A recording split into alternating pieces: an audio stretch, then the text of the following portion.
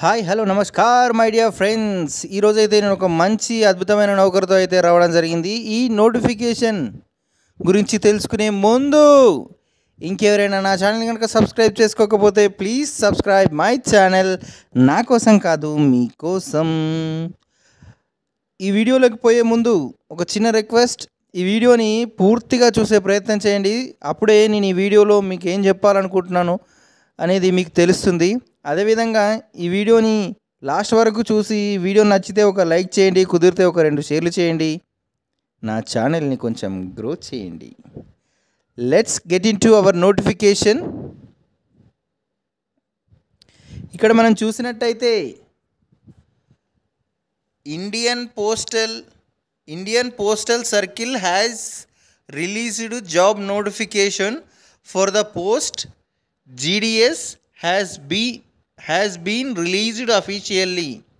Applying candidates read the official notification. Interested candidates can apply before 23rd August 2023.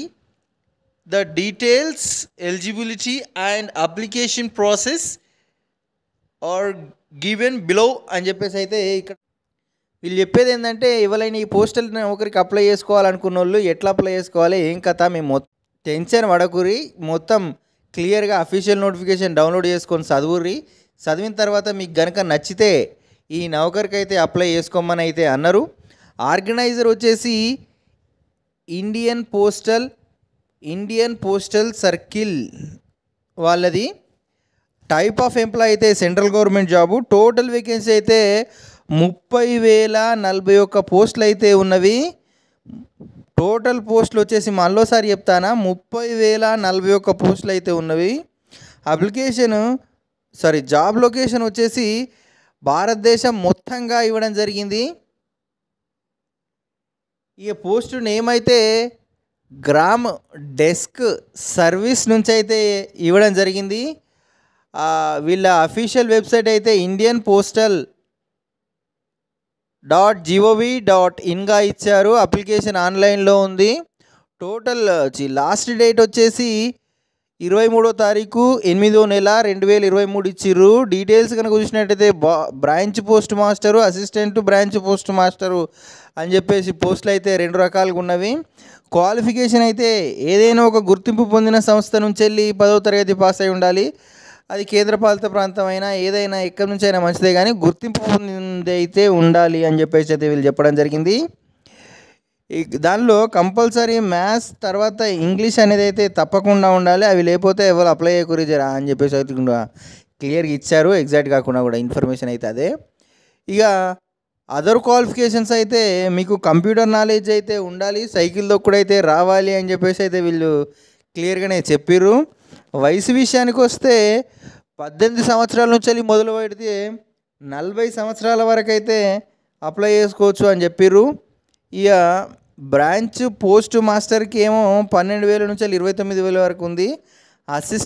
Assistant branch post మాస్టర్కి అయితే 10,000 నుంచి 24,000 వరకు అయితే జీతం అయితే ఇవ్వడం జరిగింది. జనరల్ అండ్ ఓబీసీ ఈడబ్ల్యూసీ వాళ్ళకైతే 100 రూపాయల అప్లికేషన్ ఫీజు ఉంది. ఎస్సీ ఎస్టీ పీడబ్ల్యూ వాళ్ళకి, తర్వాత ట్రాన్స్జెండర్ అండ్ ఉమెన్స్కి పుకట్లు అప్లై చేసుకోవచ్చు. It's free. దీనికైతే ఏం ఎగ్జామ్ లేదు, జస్ట్ మీ 10th క్లాస్ మార్కుల ఆధారంగా పిలిచిన ఒకరిస్తారు. మెరిటు, డాక్యుమెంట్ వెరిఫికేషను గంతే. ఇది జాబు. దీనికి సంబంధించిన పూర్తి వివరాలు అయితే నేను మీకు అందించే ప్రయత్నం చేశాను. ఇంకేమైనా వివరాలు కావాలంటే యాజ్ యూజువల్గా డిస్క్రిప్షన్ అయితే ఒకసారి అలా చెక్ చేయండి. దీనిలో మ్యాక్సిమం డీటెయిల్స్ అయితే దొరుకుతాయి. ఇంకా దొరకని ఏదైనా ఉంటే వెబ్సైట్ ఇస్తా, వెబ్సైట్లోకి పోయి ఇంకా పూర్తి వివరాలు అయితే చూసే ప్రయత్నం చేయండి.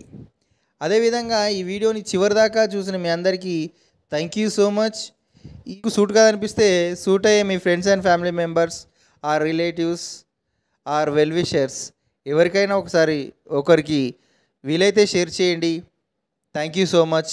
Thanks for watching. Have a nice day.